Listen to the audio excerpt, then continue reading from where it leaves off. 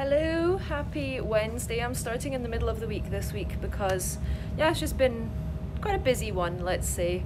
I'm actually doing some chemistry today as well, which I feel like I haven't done proper wet lab chemistry in such a long time. It's been mainly microbiology that I've been doing the last few months, as you've seen from my previous videos. So yeah, it's quite nice. So I'm going to be doing some chemical extractions of the anemones that I collected from my field trip a few videos back. I will link that video in the little card thing here, or maybe at this side. I don't know, I'm not a professional YouTuber, so I don't know which side the card comes up. Yeah, so I'm going to be extracting those anemones today and doing some other few bits in the lab, and then I'll be working from home today. Here are my anemones out of the freeze dryer. You can hear that they're completely dried out now. They've gone crispy and completely dry, so all of the moisture has been sucked out of them. Freeze drying, or I think it's lyophilizing, don't know if that's how you say it, I'll flash it up on the screen. It's basically when you have a frozen sample and you put it in the freeze dryer and the frozen water sublimes into gas straight away. It basically stops the process of the water melting, so your samples don't become soggy, they just go straight from being completely dried out as the solid water goes into the gas phase straight away instead of going into the liquid phase, making everything soggy. It's basically a quicker process to drying out your samples.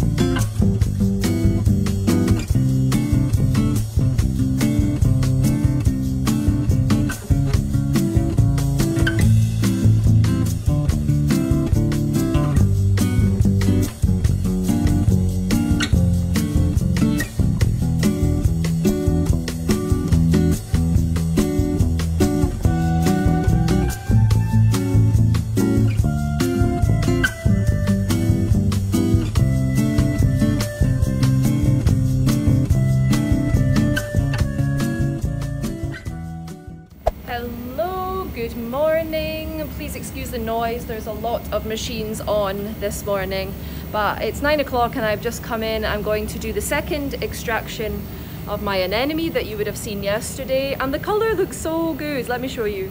Look at this red colour, it's so nice. So I'm going to remove this methanol and put it into a round bottom flask.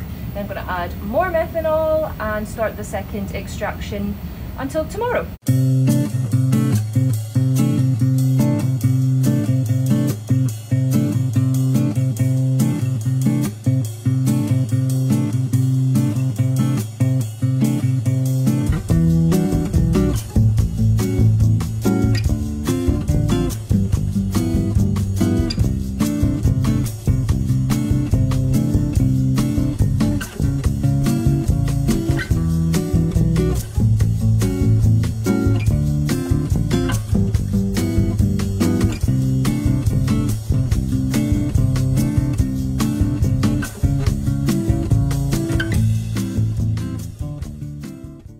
Hello, so I thought I would just have a little chat while my sample is in the rotovap, evaporating off the methanol from my extract. Hopefully you can hear me because, yeah, it's very loud in here. But I'm very excited because I applied for a conference this week, and this conference is in California. So I've been to America before, but I've only been to New York.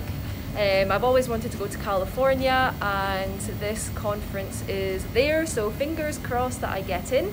So this conference would be in March next year, so hopefully with everything going on, travel and stuff will be allowed again. And that's actually one thing that I'm really missing about my PhD, is the opportunity to travel for conferences and for proper field trips. And now with everything going on and not being able to travel, I just feel very trapped at the moment in my hometown, well, where I'm doing my PhD, and yeah, I'm just really missing traveling. So hopefully things start to pick up again soon. Hopefully we can start to travel for conferences, because I enjoy having those conferences to travel to just kind of break everything up. So I'm not just always in the lab. You know, it gives a bit of excitement, and this is what PhD is about. You're supposed to travel, you're supposed to meet new people, you're supposed to go to conferences and present your work instead of presenting your work over a Zoom call, you know? So I'm really hoping things start to pick up soon, because I am really missing the travel aspect of my PhD. And please keep your fingers crossed that I get into this conference in California. I am going to be leaving the lab soon to go and play squash, so I've got all the stuff that I need for my experiment in the afternoon when I come back after lunch. I've been finding it really useful to just lay out everything that I need, all of the equipment, all of the tubes, all of the pipette tips before I do an experiment. So either the day before, or like today it's the morning and I'm doing the experiment in the afternoon. So I find it really helpful if I have everything already there. I have less stress when I come to do the experiment, because I don't have to run around thinking, oh, I need this, or I forgot this, or trying to gather all of my equipment and things together. So it makes the experiment a little more stress-free. Hello, happy Friday. The sun is shining. I'm in a good mood. I'm going camping this weekend to enjoy the sun. We're going camping on a beach. So that is what's motivating me to get through the day. Today is a pretty busy day actually. So I'm in now, it's 9:20. Going to prepare my plate so I can take readings on the plate reader. And then I'm meeting my undergraduate student because I'm helping him to prepare some samples for the LCMS run. And then I have a meeting this afternoon to discuss buying some new products from this company, nothing very exciting. Then I have my group meeting this afternoon. I also need to do the third extraction of my anemones that you would have seen, that nice bright red colour. Yeah, it's going to be non-stop, but it should be a good day. I saw this trend on Instagram, which was basically people texting their family and friends, asking them if they can explain to them what they think that their research is about. So I tried it this morning. I texted a few close friends and family members just saying, how would you explain my research to someone that doesn't know what I'm doing for my PhD? And I'm going to share some of the responses now and give them ratings, because some of them, do you know what? I'm really impressed by some of my family members and my close friends. They absolutely got it spot on. So I will share those responses now, and hopefully it gives you a bit of a laugh as well. So the first response here is from my brother. He said, are you not basically trying to find out which type of marine life, e.g. algae, if they can be used to protect structures? So everyone seemed to have mentioned algae in their responses. I don't actually work on algae, but good try. And yes, in a general sense, I am looking at marine invertebrates and how I can use their extracts to prevent marine growth on oil and gas structures. Next up is a response of my dad. So again, he mentions algae. I don't use algae, Dad, but maybe I will in the future. And it's not quite corrosion that I work on, Dad. It's actually trying to prevent the buildup of marine organisms on oil rigs. But you're really close, so good try. This response really cracked me up. So this is one of my good friends from my friend group. And his response to what I do for my PhD was chemistry. Yep, it is chemistry. Well done. This is a response from another one of my good friends, as she said, I would say if you're trying to find out how to stop marine life, barnacles, etc. growing on surfaces such as oil rigs. And you are correct. Again, no one's wanted to go into too much detail in the responses. I think everyone was scared in case they got the details wrong. But yeah, good job. Good job, Mum, with your response. My mum was the only one to mention the lowering of the costs of decommissioning, which was the original title of my project. So well done, Mum. Are you not trying to find a solution to stop the build-up of like bacteria and algae and stuff from attaching itself onto oil and gas structures? Like, so you're trying to research how you can, like, a natural resource of how to stop that happening. So this is the response of my boyfriend, and he said, I'm trying to research to prevent biofouling and marine growth on oil and gas structures. Well done. But I did ask him to go into more detail because I know that he knows more than that. This was his response with more detail. So he said, I'm trying to take different species of marine organisms which may have anti-fouling properties due to low fouling being built up on them. I take them and I process them through different chemistry methods, and then this indicates if the species has specific characteristics which are related to anti-fouling. 10 out of 10 answer. Well done, Peter. Hello. So I've just been to Biological Sciences to get the results from my plate, because I don't know if you remember in the last video, but I was thinking that I had problems with my solvent, that it was killing some of my bacteria and actually promoting the growth of one of my bacteria, which was very strange.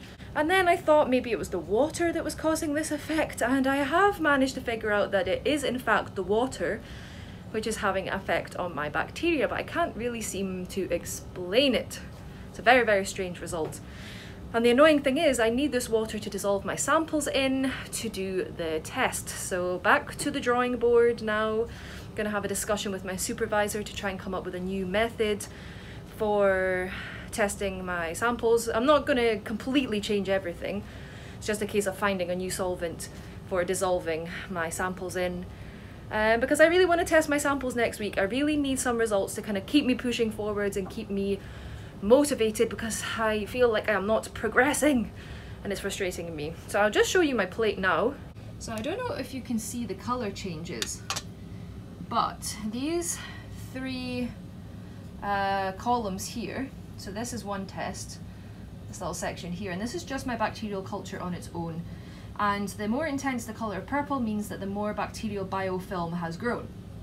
You can see here I tested the old water that I was using because I was scared that it was maybe contaminated, and I tested new, fresh, sterilized water and compared them against each other, and just from looking at it visually you can see that the results are the same across the bacterial strains.